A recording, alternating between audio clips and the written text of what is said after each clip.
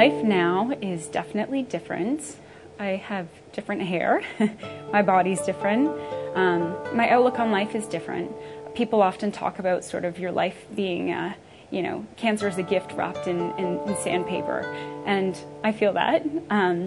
Some other people talk about it being just a gift, period, and it gives you sort of a deeper appreciation for your life.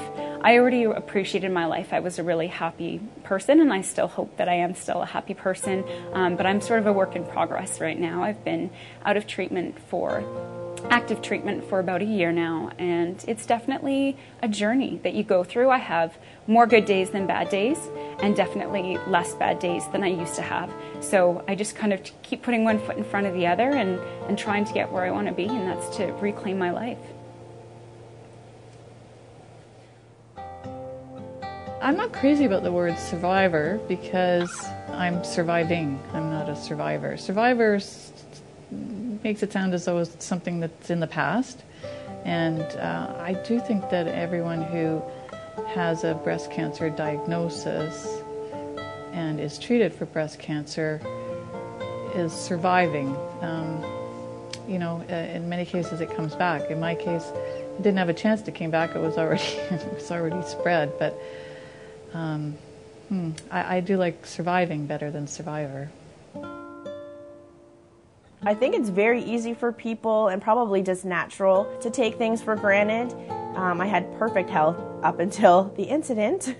And I think that probably is pretty natural, that we fall into our routines, and it starts to feel like this is just the way it is and we're fine. And even when we hear about bad things like breast cancer diagnoses happening to other people, you don't really think that it can happen to you. And then it does. And then you can never unknow that again. Once it does happen, suddenly, for me anyway, I was just aware of how anything can happen to us at any time. And I know that it did take a breast cancer diagnosis for me. Even with a family history of breast cancer that goes way, way back, I still don't think that I really, really felt it could happen to me, and certainly not at 32. I don't think I'm alone in needing such a big wake-up call to really get it. I thought, I have to manage this. It taught me so much about myself, my courage, my bravery, my sense of myself, and participating with the Canadian Breast Cancer Foundation is a way for me to remind myself about those things. And it's a way for me to say, I've got something to contribute, I've got knowledge, I can coach, I can mentor, I can lead. And selfishly, I'd like to think that in my small way, I'm going to be part of a lasting legacy. And that legacy is that we'll have a future without breast cancer. Who wouldn't want to participate in a foundation who has that as its goal?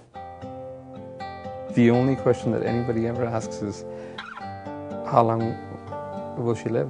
I think that's the only question that came to my mind. And what is this going to do, and how long is it going to take, and what, will we be able to overcome it, and what are the chances? And those are the biggest things. And it's all of a sudden we take life for granted, and all of a sudden you have a timer in front of you, and it's hard not to think of anything else. Obviously, quality of life is very important, but you're always worried about, and especially when you have, and every situation is different. But when you've got little kids, and Tina's biggest concern was that she'd like to be there for their weddings. I mean, how do you? That's time, right?